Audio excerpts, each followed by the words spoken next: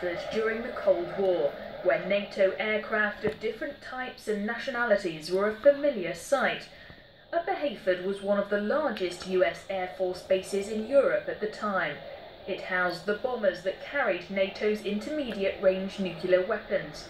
Before that, it had been home to American troops who had arrived in Bicester in the 50s.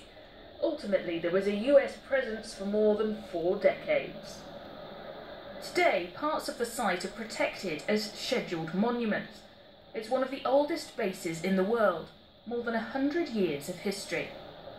And despite the secrecy surrounding it, movie producers were granted special access to use it as a location for the Bond film Octopussy in the 1980s. Where can I find the base commander, sir? So, given its links to 007, we thought we'd explore James Bond style. My wingman for the day is Don Todd. He's been running tours of the site for the last 2 decades.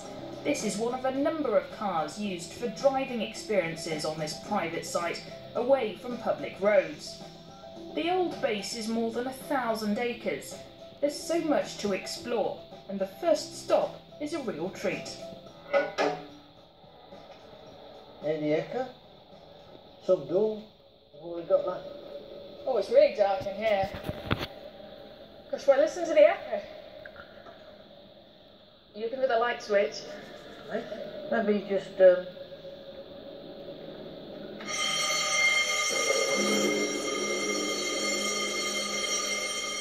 Don is opening up one of the aircraft shelters. F-111s were permanently armed and located in quick reaction alert areas like this one.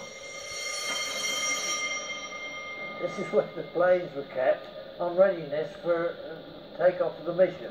So they were on standby, on complete alert. Yes. This is where they were. Yeah. These doors would open and they'd be sent off. Yes. And the artwork is great on the back there. What's that? That is a depiction of the squadron side. Roll of the dice, they called them, the 55th Squadron. Yeah. So that's depicting the fighting 55th, they called them. This area has continued to attract Hollywood A-listers. The owners of the site get regular requests from producers. One of the latest movies filmed here was Wonder Woman. It's a big fighting scene in which they use most of the quick response area, this area, use some of the hangars. She had a massive fight defending and saving the world at the very end of the movie. So yes, it was the save the world scene. You can see why movie producers love this place. It feels like stepping back in time. It was once completely off limits, and for those with only the highest security clearance. But today, the old command centre is completely abandoned. Okay, you do the honours.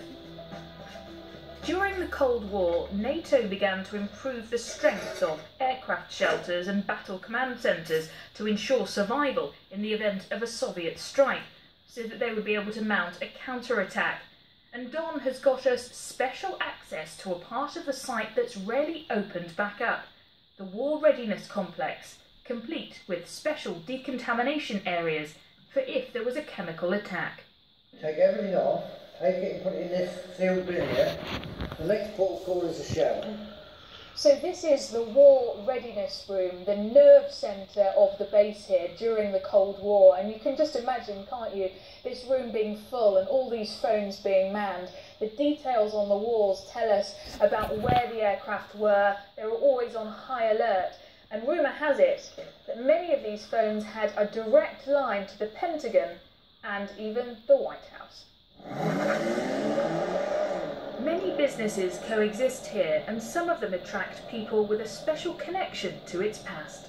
So you get lots of American pilots that come along that used to fly from here and are keen to drive their old runway again, which is lovely just to see the expressions and what enjoyment it brings for them.